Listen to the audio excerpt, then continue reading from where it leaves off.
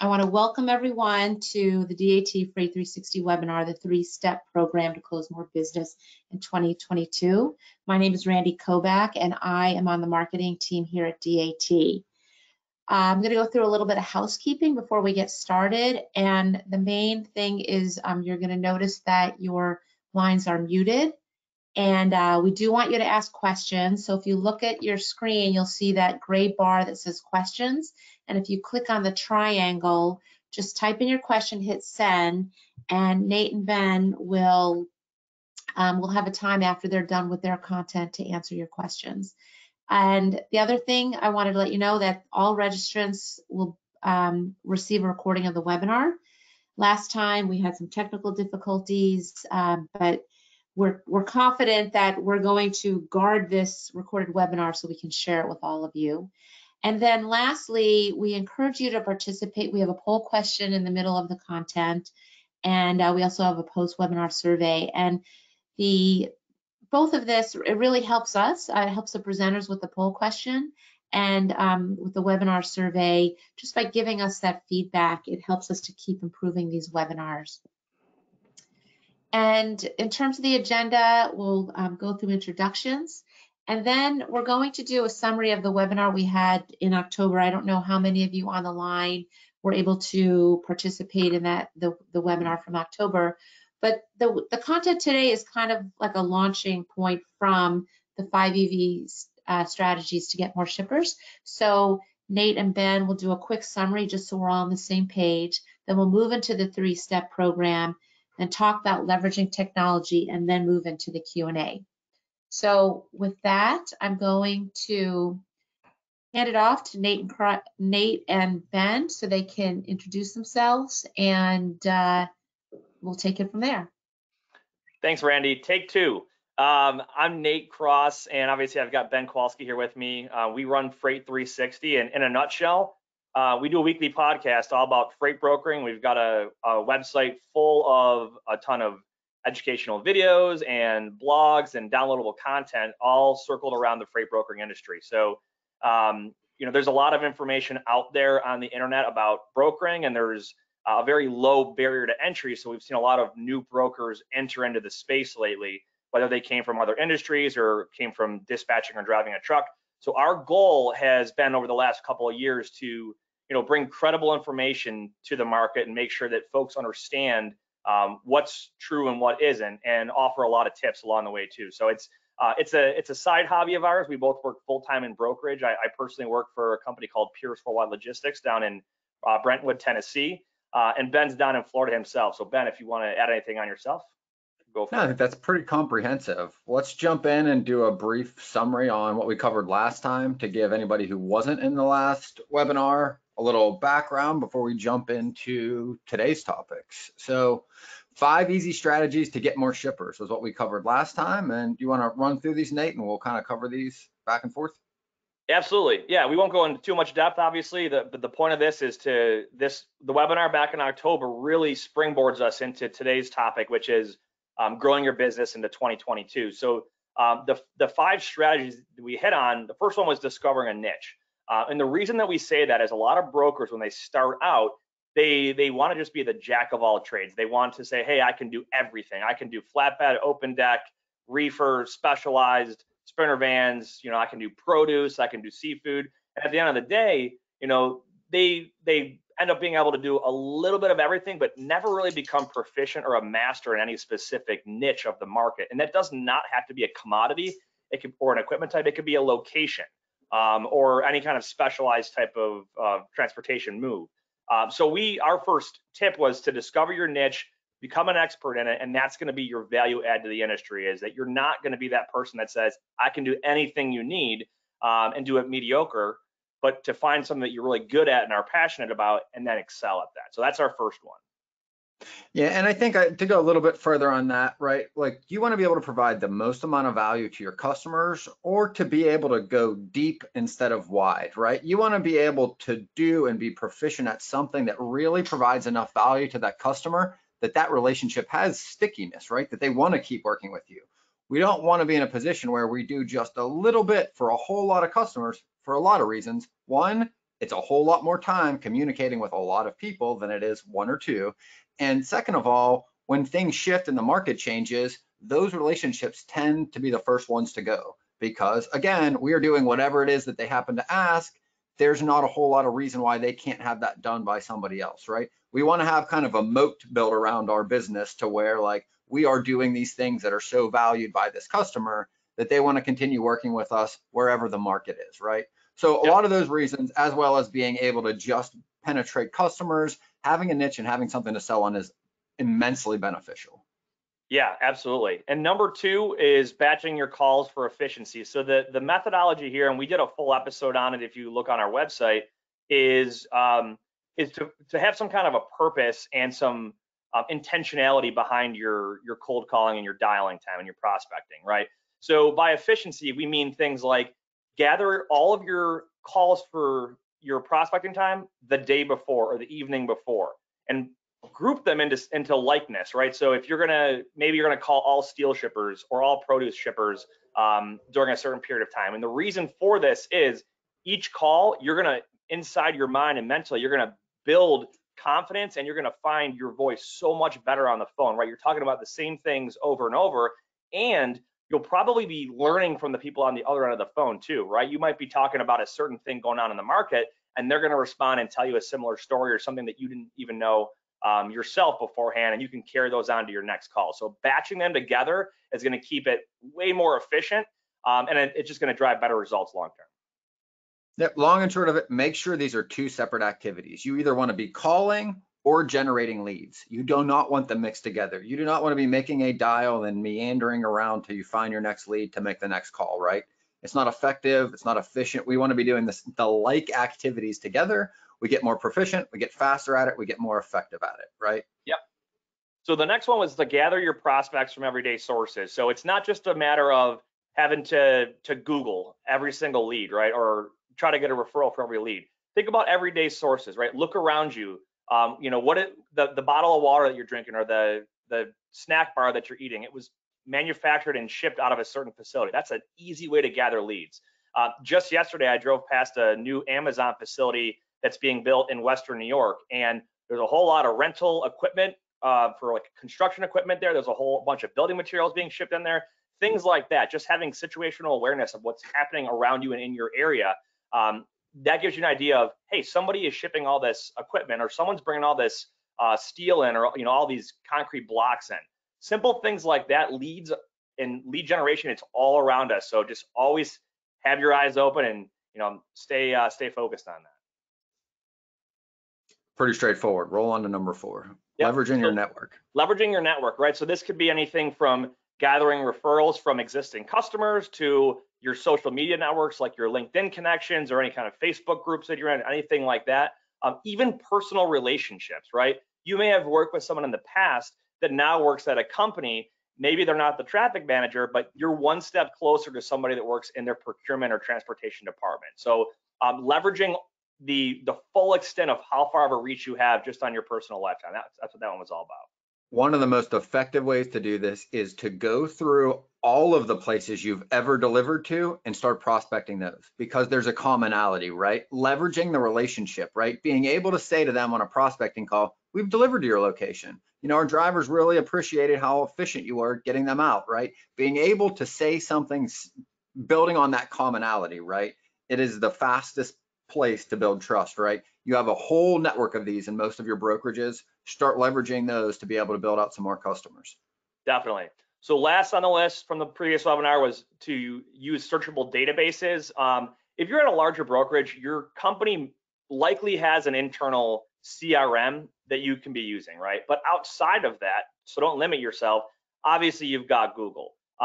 You've got things like LinkedIn where you can search for folks based on an industry or their role in the company. You've got websites like ThomasNet or ZoomInfo where you can get contact information. There's chambers of commerce, right? So whether it's a county or a town or a state chamber of commerce, a lot of these chambers of commerce now have online searchable directories.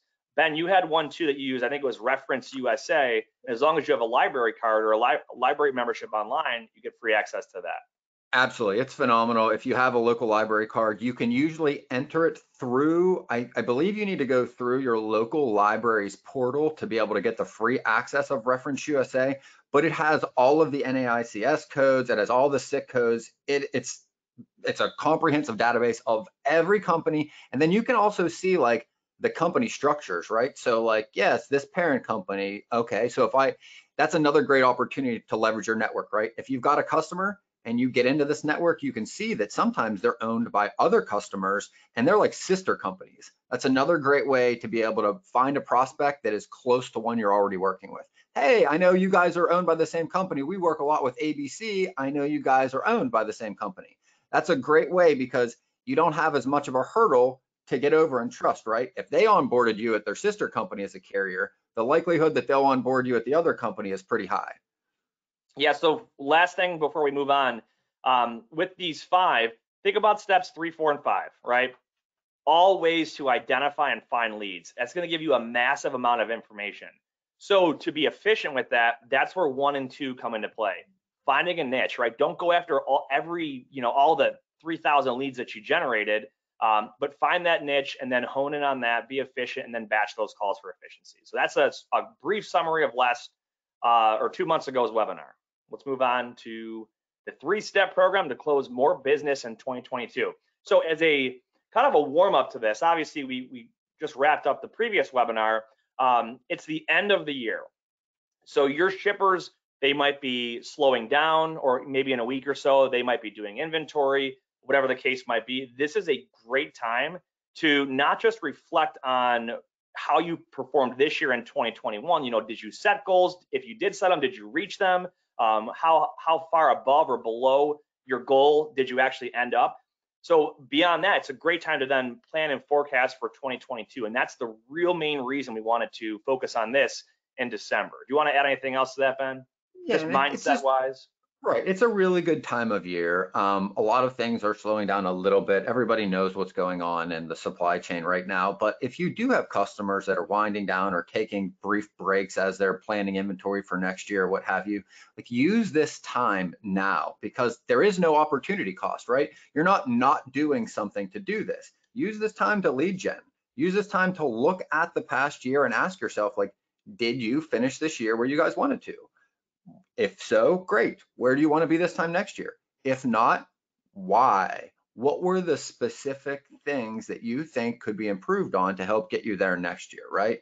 And the better questions you can ask yourself and your team, the more specific they are, the better the answers and the better the guidance you'll have for understanding what did or didn't work last year, right?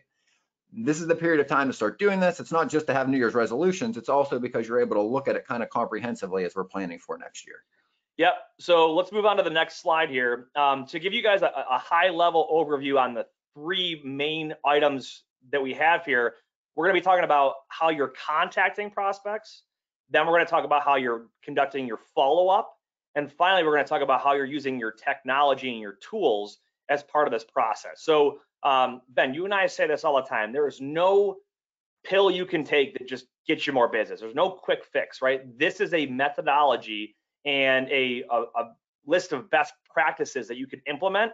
And it's not one size fits all, right? There's going to be certain things that you've got to tweak to your specific niche or your part of the market that you're working in. So keep that in mind as we go through these slides and all these tips in today's webinar. So the first one on here, go ahead. The one thing I wanted to add to that too, because it's a really good point, right? We get asked this a lot, like, what is the one thing I can say that just gets me a customer, right? Or what is the silver bullet? What's the line? What is the script I need, right? There is nothing, right? Like, you're not trying to jump from here to where you want to go in one step, right? Wherever we want to go, right? It's that, you always laugh at this proverbs, but it's greatness is just incrementally doing your best every day, right? We're not trying to do leap years from where we were yesterday. We're trying to get incrementally better in every one of these processes, because if you put them all together, it will get you where you want to go. It will get you the growth. It will get you the efficiencies. And it's just making sure that you're diligent around what you're doing. Absolutely. So the first 2 bullet points we have is batching your prospects and blocking out time for prospecting. So I want to really hit this point home that you are not going to get any business, let alone grow your business, if you don't put the time in. All right. freight brokering is a sales job, and sales jobs rely on the amount of activity that you're going to put into it, right? If you make 0 calls, you're going to get 0 new customers, okay? If you make 1 call, you're probably still not going to get a new customer. So you've got to, we talked about setting goals and measuring your goals throughout the year just a few minutes ago, but you want to make sure that you've got a set amount of time dedicated to prospecting. And we talked about there's really 2 sides to this, or 2 main activities. There's the lead generation and the actual contact part of it, right? So we talked about lead gen in the last webinar, so I want to talk about the actual prospecting activity today. So batching those together, this is kind of a revisit from the last one, but this is a huge way to increase your efficiency, right? Like we said, if you're going to be hitting on steel or lumber, right, hit all those same like customers or prospects back to back to back, right? Don't hop back and forth. Don't call a steel company and then look up a lumber company and then look up a stone company and then look up a grocery chain or something like that. You want to batch them so they're all together, but at the same time, you want to block out time in your day. And Ben, we were just talking about this earlier before the webinar, is if your goal is to do 5 hours or let's say 4 hours a day of prospecting, it doesn't all have to be at one time.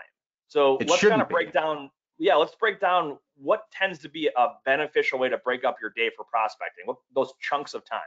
So you want to look at no more than 90 minutes. I prefer like 45 minutes to an hour, usually hour blocks. And then I break them up with other activities, right? Because it is arduous to be rejected for 2-3 hours at a time. And then we start to feel this negative emotion around it, and then we start avoiding it, right? So when you do it in bite-sized pieces, it becomes like a less like just heavy task to do, is the first thing.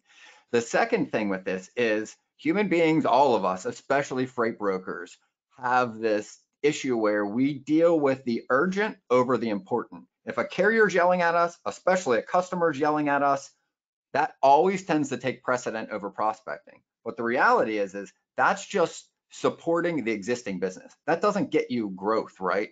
The part of your business that is always going to drive the growth and prevent the risk of losing that customer and having nothing, right, is prospecting. But nobody's ever going to yell at you and tell you to prospect. There's never going to be a carrier screaming at you, a customer, or anybody else telling you, you need to stop what you're doing to do this. And that's why it's up to us to come up with, what are these goals for ourselves? What are we trying to do on a daily and weekly basis, and come up with an average number you can hit over this week, right? So we always use round numbers, and we'll say, like, let's say you have a book and you're just trying to grow and you've come up with a number of, I'm going to make 40 prospecting calls a day. We say multiply that times 5, then eliminate one of the days, because you're going to have things that are going to come up that are going to go wrong. We don't want to set ourselves up for failure. So come up with something reasonable. Instead of 250 calls a week, knock it down to 200. And to Nate's point, try to find some times of no more than an hour to an hour and a half where your customers tend not to need things. When those things happen, hopefully you're in a position where you can delegate, or somebody can watch your phone or your emails while you are prospecting for that hour, so that you can focus on this task and this task alone. Yeah, and I want to hit on the time management piece too. There's a happy medium, right? There's the it's not too long where you're like, oh, this is so mundane, it's the same thing over and over. But it's also not too short, because you'll find that sweet spot when you start making your dials and your phone calls. You get into a really good rhythm, you start to feel better about it, you start to sound a lot better on the phone, your confidence goes up. So you've got to find that happy medium. And again, this is different for everybody. If you're brand new at brokering, you're going to have to spend a lot more of these blocks of prospecting time to grow your book of business. Whereas if you're seasoned and you've figured out, you found your voice in your calls and you know how to hop on the phone and be efficient, those might be shorter blocks of time, and there's going to be less of them because you're spending more time on existing business. But the takeaway is you should never eliminate prospecting from your business, because at some point you are going to lose a customer for some reason. They might go out of business, they might get purchased by somebody, you might screw up and lose them as a customer, they might have a slow part of the season, a pandemic could happen or something, right, that shuts down their operation. These are all things to consider. And the other side about this too is if you run a larger brokerage or a medium-sized brokerage, you should implement this in part of your mentorship or your training and development for your existing team members, right? If they aren't given any kind of expectations or goals or they don't set their own goals, they have nothing to measure that back against. So if they're not succeeding or if they're failing, they have no feedback as to why what they did not work. So incorporate this into your, your ongoing development for your team members and into your meetings that you have periodically throughout the year. Absolutely. I want to add one thing to the batching. I don't want to keep going back and forth, but the other big benefit of batching is when you're prospecting in an industry for an hour, right? And you're reaching a few people, you tend to get other insights and conversations with those prospects about what's going on in the industry, right? Like, I don't know, just for an example, say I'm prospecting aluminum and I talk to somebody at Alcoa and they're telling me, oh, they're having issues in Tennessee, but they're also having supply issues because of the cost of aluminum and the distribution. Well, what do you think I'm going to use for my next call, right? I'm going to literally use the same information I learned while prospecting on my next call. Hey, Jimmy at ABC Aluminum, I was talking to some of the folks over at Alcoa this morning. I'm name dropping them. And hey, they had mentioned they were running into the same issue. Are you guys running into that? That immediately shows that I am in the industry, that I am like well-versed in what's going on. I didn't have to find that elsewhere. I literally just became more efficient by taking what I learned in another prospecting call and been able to apply it to the next. And then you kind of get into these flows, and that's why it becomes less arduous, less work when you're kind of grouping them together. So kind of keep that in mind when you're putting your batches together. But back to methods of contact and goal setting. Do you want to cover a little bit on like how to bounce back between calls and emails, Nate? Or yeah, and so we have on here obviously phone, email, text, in person. I mean, there's a variety of ways that you can contact somebody. I will tell you that the phone tends to be the most efficient as far as the amount of dials you make versus conversations you'll have.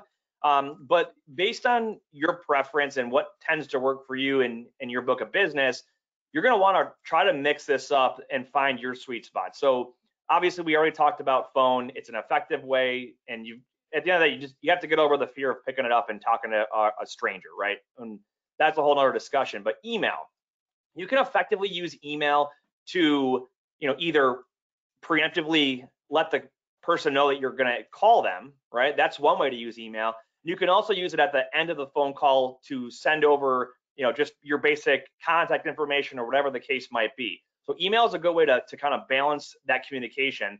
The thing with email that can be a slippery slope is if you're afraid of the phone, people will tend to hide behind the keyboard and just type emails and send them off, and they think that's going to be an effective way. You can't solely prospect via email. Well, sometimes you can, but the overwhelming majority of the time, it's not going to be effective. I want to hit on, go ahead, Ben. I just want to add something to that. So right now, with what's happening with everybody going home during the pandemic, a lot of people aren't working in the buildings they normally are. And a lot of people that were prospecting, their phone lines aren't functioning because of this, because they've had to send people home and back. So you will find that sometimes if you're prospecting some phone number and you're really not able to reach somebody, this could be the reason. So one of the things we've seen most effective with clients that we've worked with is mixing in the emails within their calls, but keeping them short, not letters, not blogs. You're talking maybe 4 or 5 statements that are very direct, that say what you need, because those are reaching the person you're trying to call usually.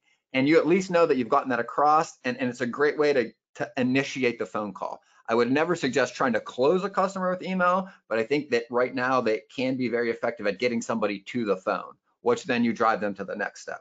Yeah, so I want to talk about text and then in person. So texting, and we'll talk about texting follow-up in the next section, but I will tell you, I have found this to be very effective. If I have somebody's personal cell phone number or even their work cell phone number, if I can send them a text just to ask them if they're free, or just to send them a quick message and get in their mind that, hey, I'm gonna try to reach out to you if you've got some time, that tends to be very effective. So think about texts versus emails. There's a bunch of stats out there that, when it comes to emails, think about all the junk you get in your email box all day long, right? It could be deleted, it could be read for 2 seconds and then deleted. The overwhelming majority, so I think it's like 99% or higher of text messages are read. Okay, whereas email is much, much lower. It's probably closer to 50 or 60%.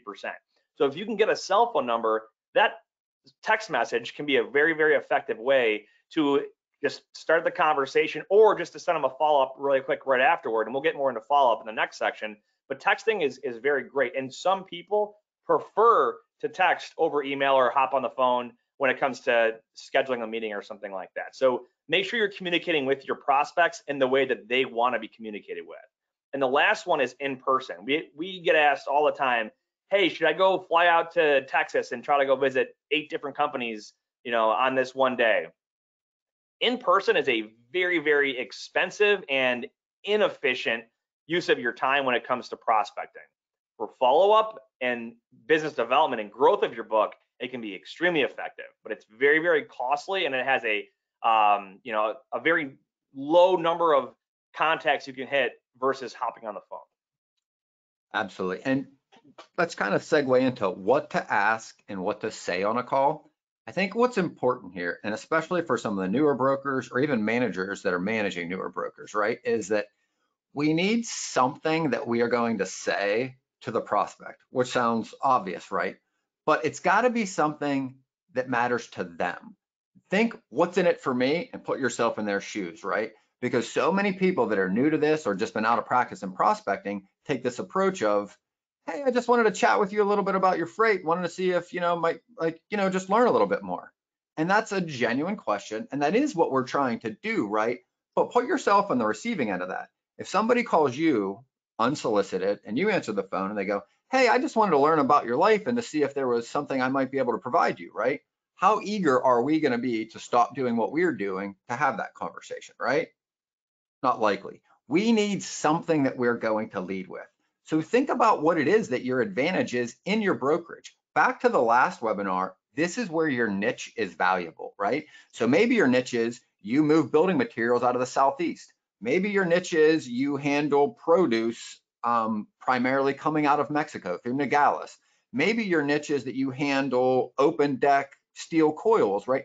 Whatever that niche is, we need something that should matter to the prospect, right? Like, yes. Why should they want to work with us? Because their first objection to all brokers is, well, if you guys all have access to the same resources, why do I need you over the other brokers I'm already working with? This is where your niche matters. This is why you caring and knowing what your value is to the market matters to that prospect, right? So I want to add on to that. So this is all about growing more business and closing more business in 2022. So look back at 2021, right? This is why goal setting and looking back on your, how well did you perform over the past year or quarter? This is why it's so important, because you'll be able to figure out what did you do good at and where did you fall short, okay? And if you can isolate where you really excelled and you performed way above the average, that's what you're good at. And what I want to say next is the idea of scripts versus having just a fluid conversation, right? Some brokers think, oh, I need a sales script. I'm just going to read off of it. I'm going to have my reps read off of it. You sound robotic. I'm not a big fan of scripts when it comes to that. If you truly know and understand where you're beneficial and what you're good at, you should be able to clearly express that in a fluid conversation. So, and it takes time, right? And maybe you're starting off with just some bullet points and you've got just notes on your desk or on your computer of the items that you want to hit on, right? Don't read them off like a customer service script of someone calling you or you calling them, right? Have a fluid conversation. And I think a lot of questions to ask that are good too, like Ben, like you mentioned, is think about what you heard on previous calls, right? Ask, is this the kind of stuff that you guys are experiencing as well? People like to talk about themselves and what they're going through in their life. They don't want to necessarily hear you just verbally puke up all the things that you want to read off your script, right? They want to talk about themselves, and it's a great time for you to just use your 2 ears, open them up, listen, and take notes. 2 ears and 1 mouth, use them proportionately, right? We should be asking questions only to get them to talk more, right? We should be listening twice as much as we're talking on a prospecting call. If you find yourself talking for minutes after minutes and they're not saying anything, ask a question, right? You need to get them engaged. At the end of the day, we're trying to establish trust and we're trying to get them to know us, right? So Don't be afraid to have the little conversations around small talk, getting to know them. Finding interests outside of business are a great way to build rapport and trust quicker. Nate's huge on sports, knows every team, any sport, no matter what it is. He's got the ability to build rapport with that, right? It doesn't have to be sports, it could be anything. Find out what interests the person you're talking to. And if you're towards the beginning or end of the week, I always ask, how was their weekend? Not because it's just mundane small talk because it's an opportunity to learn about what they do outside of work, the things they're really passionate about. Same things towards the end of the week. It's a great opportunity to bring in more of the personality, because at the end of the day, like, that's why shippers work with their brokers longer. That's the stickiness of the relationship. They like the people they work with. They like spending time with them. They like talking to them. That all comes from not just business, not just following through on getting a truck, but getting to know them as human beings and what's important in their lives. Yeah, lastly, before we move on, I want to hit on the, we talked about, you know, how many calls to make and how much time to spend in figuring out all that. If you're newer at this, you are going to strike out a lot at the beginning. And I can't stress enough that that's just part of this game. And if you can't swallow the fact that you're going to be told no a lot, it might not be the right industry for you. Once you can get over that and accept that, that's where you'll find your voice. You'll get way more confident. And the first, 10, 15 seconds of each phone call is going to go so much smoother. You're going to figure out what is your icebreaker, right? Maybe it's asking about how their weekend was or what's going on in their part of the country or whatever the case might be. But repetition, I promise you, the more you do this, the more comfortable you will get. All right, let's move on to number two, which is about follow-up. So a lot of this communication is, a lot of these are going to hit on the same part as initial contact, but now we're talking about the follow-up process, right? Go ahead, Ben. I just wanted to start this with context, right? So the average customer, and this is across all sales, and it's definitely holds true in our industry. You will need to follow up between 8 and 12 times before there's enough trust for them to be able to make a decision. That's average across the industry, right? So when you think about follow-up, I think people think like, well, just when do I call them next? But when you understand that this is what it's going to take before you start moving loads, it aligns your expectations where they should be, right? Because there's nothing more frustrating than when you expect to close a customer in 2 phone calls and it takes 8 to 12. But when you know it takes 8 to 12, then you can kind of pace out, one, how long you're on the phone with them, because the goal isn't to just stay on the phone until they hang up. Sometimes we need to get off the phone based on where the conversation's going. So you want to kind of spread out these conversations over this eight phone calls, or about 2 months, and realize that like that's about the time frame to get enough trust to really have a relationship to start doing business. Yeah, absolutely. And I also want to add in, there's got to be intentionality when it comes to your follow-up. Call for a reason, right? I heard a phrase once that went something like, you should never be touching base unless it's baseball, right? Don't call just to touch base, because that doesn't really say anything. It's just kind of a generic phrase, right? You should have some reason, right? So think about, how did the last call go? Did they even answer? If not, then you're treating this like it's another first call, right? If you called it a bad time, right?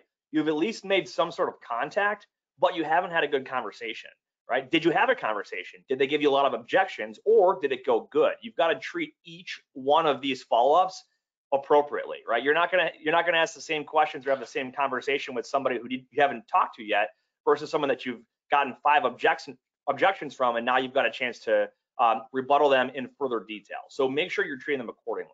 Absolutely. I mean, I can't tell you how many people I've sat down to make phone calls with them, and I look and they've been leaving, it's the same note for like 3 months worth of calls. Voicemail, voicemail, voicemail, voicemail. Well, okay, like, well, one, my first reaction is like, the definition of insanity is doing the same thing over and over again, expecting a different result.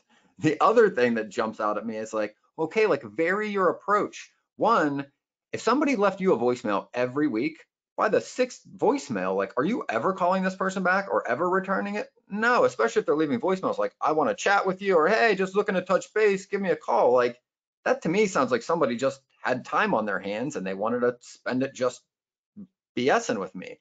Like, you need a reason. You've got to have purpose on your follow-ups, whatever that is. So the best way to do this is make sure you're taking notes from your last call. Put what your voicemail was. Have a set couple of voicemails that you leave, but make sure you're giving yourself enough notes on the context of the last conversation so you know where to pick it up next time. It's absolutely invaluable. The other thing is, don't overlook the fact that if you had a 3-minute phone call with them 2 weeks ago and you call them back 2 weeks later, just because it was important to you and you're excited, Do not expect that person to remember that, 120-second phone call from 2 weeks ago. As soon as they got off the phone, they went right back to whatever they were overwhelmed or busy doing, and they probably forgot all about it. So you don't necessarily need to come up with an entirely new thing to say every follow-up.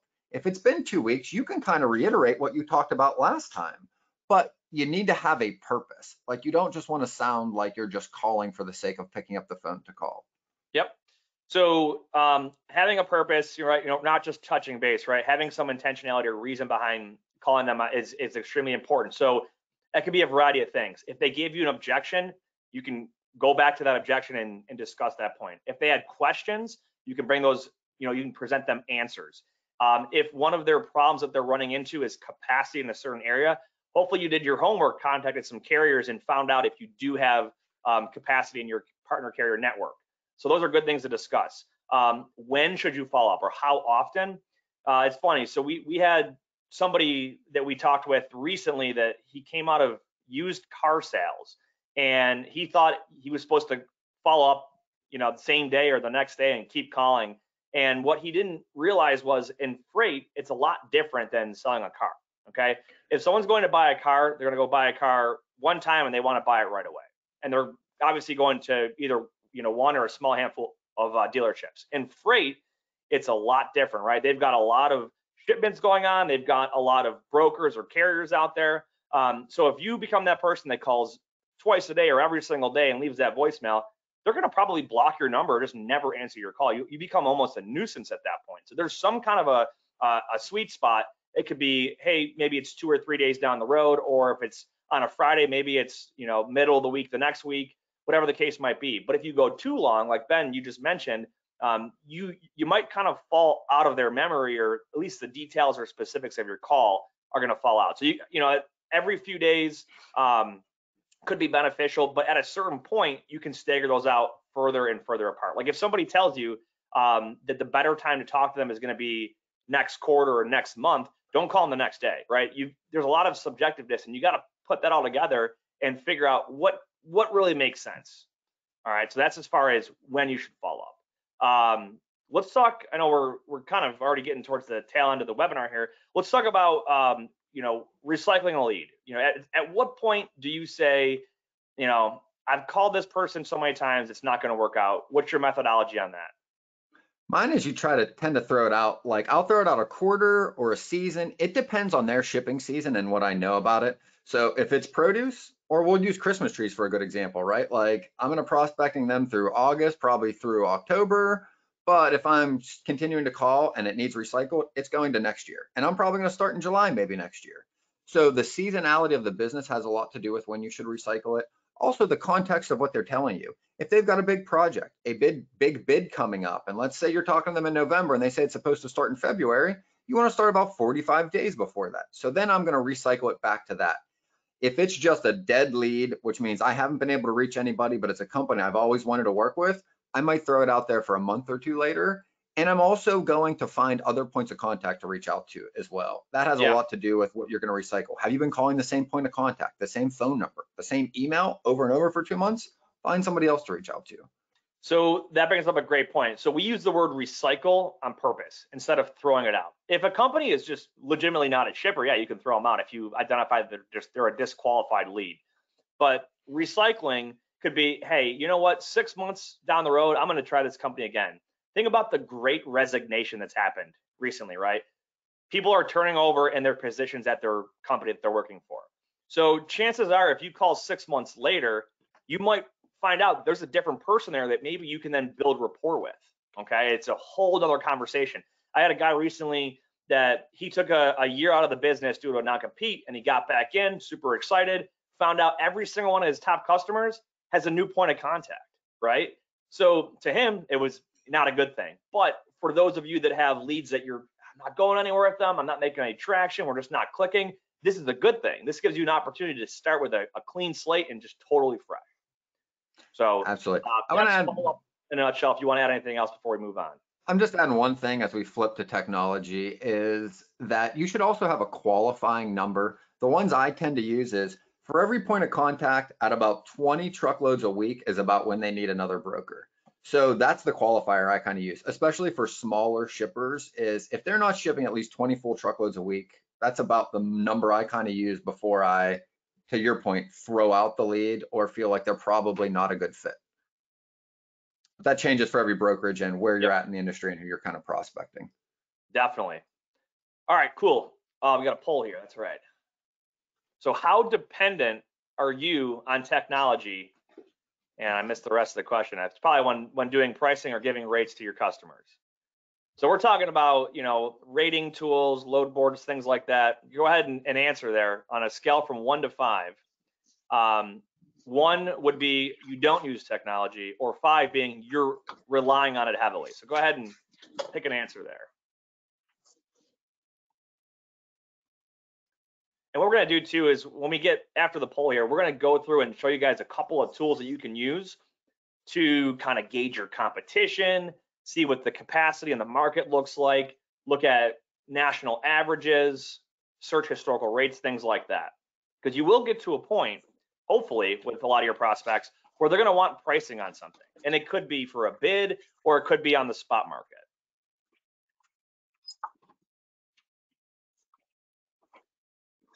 Five is the highest answer. That's good. There is a lot in the 3 and 4. Some said 1 and 2. And I will tell you, there is a caveat to this. So the majority of you said that you're more dependent on it than not dependent, which is what we expected. If you have a certain niche or you've been in business 20 years or whatever, and you know your carriers and you know your customers very well, you may not have to rely on technology as heavily as someone that's in growth mode, right? Or in beginning stages of building their book of business up. You may just have your go-to carriers. They're dedicated. They give you a rate. If it changes, they'll let you know. Your customers go with it. That's awesome. If you don't have to rely on technology, not always a bad thing. But there is a very, very strong ability to use technology to help you out that a lot of brokers probably don't necessarily use as in-depth as we're going to try to show you here today. So let's move on to the slide. So Ben, go ahead. Talk to us about CRM and the importance there. So one of the biggest things, CRM is going to be really important because it's the heartbeat of your brokerage. It's literally going to have everything that you need to do is going to go in there, right? It's going to invoice your customers. It's going to track where your shipments are. It's going to have everything you need, but it also has the information you have on your historic rates, right? Because the next step after contacting and follow-up is we start getting opportunities. And the first barrier you're going to run into as it relates to opportunities is the shipper is going to want you to cover a truck for less than likely you're going to pay in the spot market. That's the way almost every relationship starts, is they want something based on what they've been paying. But that broker usually has a carrier base that's been running those loads. So now that you're being brought in, we need to figure out, like, where are we? How are we going to be able to perform for this customer? And the first place we want to look is our CRM. Do we have carriers in our network that have been running lanes similar to what our new prospect wants us to run? Maybe we've run the exact lane. Hopefully, if we are prospecting in areas where we have a strong carrier base, we already have some options that we can offer back to that prospect. Like, hey, we've been running this lane for about this rate. We've got some reliable carriers, right? We don't want to have to go to the market if we have them already. And that's why that's your first stop.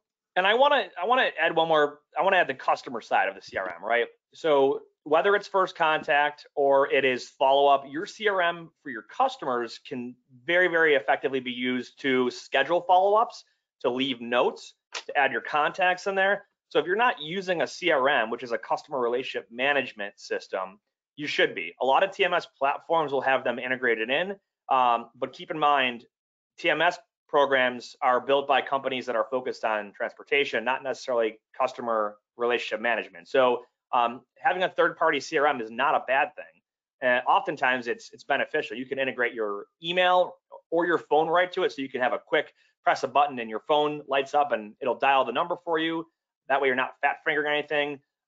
It can log all your emails. It'll tell you when your prospect has opened up your email, if they've clicked on a link, things like that. So that's one quick little tip there on using your CRM.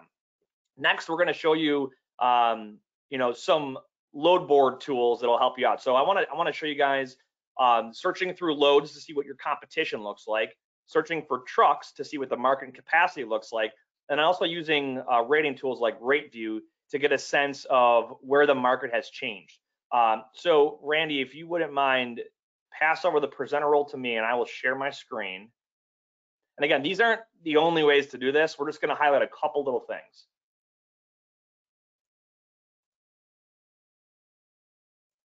Okay, we got it pulled up here? Yeah, we can see it. Okay, awesome. So Ben, the lane that we picked here, and I just refreshed this a couple minutes ago, we did Chicago to LA for just a standard van, okay? So what I did here is I actually, as a broker, right, if you've got DAT Power, you can do both truck searching and load searching. And the reason we wanted to do the load search here is not because I'm looking for loads, I just want to see who else am I competing against right now for capacity, right? Who else is posting the same or a similar lane as me? If it's the same lane, well, that's going to tell me that might be my direct competition for this specific customer. If it's a similar lane, right, picking up from the same area, we're going to be fighting over the exact same capacity, okay? And one of the cool things in here that you can do is look at what they're posting their rate for. And you can click on rate and it'll sort it, right? Highest to lowest. So look at this, like this Chicago to LA lane, we had 5 exact matches and a whole bunch of similar ones. But look at the range of the rates in here. Anywhere from $3,200 down to $2,200 is what's being offered by brokers right now. And keep in mind those numbers when we get to the rate view part of it. But Ben, anything you want to add on here as far as the load searching?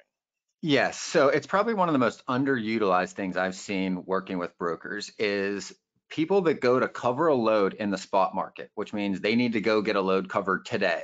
Prospect called them out of the blue, hey, can you help me on this load? But what they do then is they only look at the historicals. The reality is this is what is going to tell you is happening in the open market right now if you need a truck.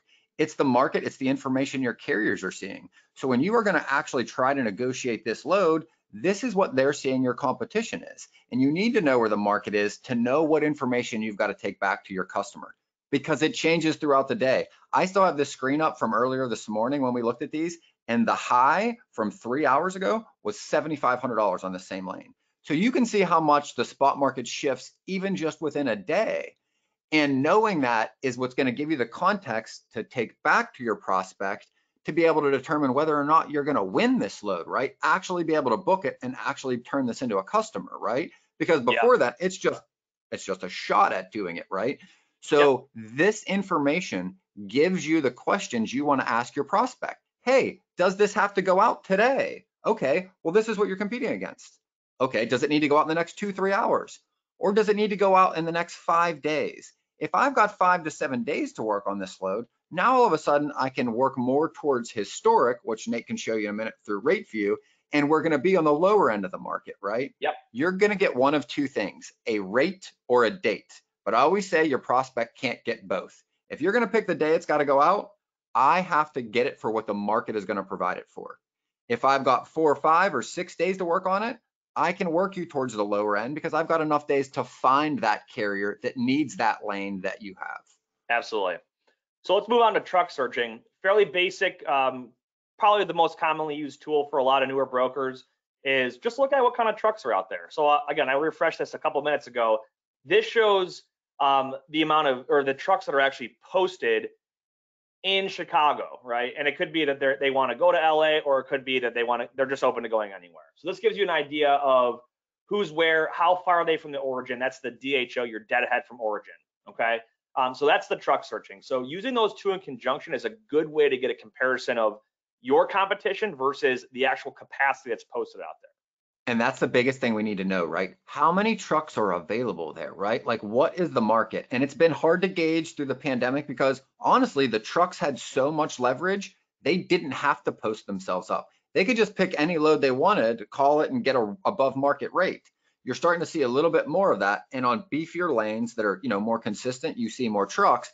But I always look at these 2 things before I go back to my prospect, because I want to know the market. If they're reaching out to somebody they've never worked with, it's pretty likely that there's not a lot of trucks there. It's also pretty likely that their other brokers have already come back and said, we can't do it. So no, that's usually where you start with a new prospect. So we're going to wrap up here with RateView. if you've used RateView before, this is nothing new to you. This is a good way, just again, this is the same lane, Chicago to LA, and you can change your time range on here, or even expand out how close you are to each destination. If you want to go by zip code or go out to the regional market, the region or the market, you can do that by just sliding these lines. But you can see how it's shifted. But keep in mind, okay, here's the rates we're seeing. So, and I believe RateView takes out the top and bottom like 5% or whatever it is to keep the outliers out of it. But look at this range, right? Just about 3,400 at the top, down to about 2,850 on the bottom. And Ben, you saw one for $7,500 being offered just a couple hours ago. That goes to tell you that person needed that shipment move. That was a date that they needed, right? They had to go today. Yep. They didn't care about the rate. So they went for more than double what the current average is right now in the last 7 days. So usually exactly. And usually there's gonna be outliers, right? But remember, the context of this information is really what's important, right? If you're quoting or you're working to get something over a long period of time, a week or 2 weeks, you've got to work on a load, I'm gonna be putting more weight on the averages, right? So more emphasis on RateView. If I've got to get this load covered today, this afternoon, they call me at 2 in the afternoon, and it's got to be picked up by close. Now, all I care about is the market. The only reason I'm looking at RateView is so that I have information to negotiate with the carriers and to try to keep them honest. Because if they know you've got to get it out, they're going to do everything they can to get every dollar out of you. Absolutely. So that's the tech side in a nutshell. Do we have a close-up slide or a summary slide here? Okay, so we do have a few minutes left. Yeah, I am going. Yeah, we had some questions come in. I don't know if you guys, you've been very busy presenting. Thank you, it was great. I don't know if you had a chance to look at some of those questions. So just to get us started, someone had asked in terms of time of the day to prospect, asking a little more specific, like what time do you recommend in terms of calling people? So I'll take the start on this, and Ben, I'll let you hop in afterward. Put yourself in your customer's shoes, okay? Because the time of day for you and the time of day for them is going to be very different, right? So if you're working, let's say, 9 to 5 or 8 to 4 or whatever as the bulk majority of your work time, think about your customer, right? What time does their facility open at? What day of the week is it? What time zone are they located in, right? I once accidentally called somebody in Alaska and didn't know they were in Alaska, and it was like 4 a.m. when they answered the call, and it was really embarrassing, and I had to apologize. But think about Monday mornings, right? Everyone's putting flyers out. Probably not a good time to try and prospect and have a 30-minute long conversation, right? Same thing might be Friday afternoon when trucks are falling off, but at the same time, you might have an opportunity Friday afternoons to hop in on that leftover spot freight. Ben, you want to add anything else in there? Yeah, I think best practices are the only times I would say I would probably not start dialing are first thing Monday. But again, it depends on the industry because there are some places you can call. But usually the people that we're prospecting are catching up throughout the weekend and are usually have their largest or most to catch up from when they left the office Friday. So I tend to not do first thing Monday. But any other time during the week, I will vary it based on how effective my group prospecting is. Because I've got 100 or whatever steel prospects I'm going to call today. Well, I look at who I was able to reach throughout the day. And I look back at the information I got in those calls. That I talked to a gatekeeper and they said their managers tend to be there Tuesday afternoons. That I talked to 3 other people that said that time was good for them. I'm probably going to start prospecting it, Tuesdays in the afternoons. Yep. Good days also, as it relates to prospecting, I think that statistically most emails are read on Tuesdays. So Tuesdays tend to be a good day to send emails. But again, it varies based on the industry. Like when I prospected bakeries for a long time, I would call them at like 6 in the morning. I would go to the office early because I knew they worked like 3 in the morning till 10 in the morning. So you could reach people then. Another good tip is you can tend to reach decision makers that are higher up in the company or like larger managers, VPs. They're usually in before their gatekeepers. So if you've been trying to reach somebody higher up to get approved, a good one-off is to try reaching them at like 7:30 occasionally, and you'll usually catch them. Here's another one too, and this is applicable for produce and some other things too, but if let's say you're on the East Coast and you get the majority of your operational work done by about 5 o'clock Eastern. It's only 2 or 3 o'clock on the West Coast. Think about these, produce distribution companies or farms that they might work primarily like 6 to 2 on their operation, and then they're freed up and doing administrative work. It's a great time. You finish up your day, you can call out to the West Coast or Mountain Time Zone. Might be a really good effective time for calls like that. And it's dependent. You'll get to know with a lot of your prospects in the follow-up process when when they tend to be freed up, and that's when using your CRM to keep notes of when the best time to call them is going to be great. Just quickly, we've kind of run out of time, but Ben, someone had asked the name of the resource you had mentioned the database that you have access through the library.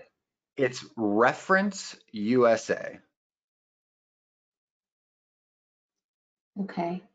And then the questions are coming in and we've run out of time. I don't know if you want to there's someone, Andrew had asked a couple, like when do you quit chasing and what are the best tools for quoting?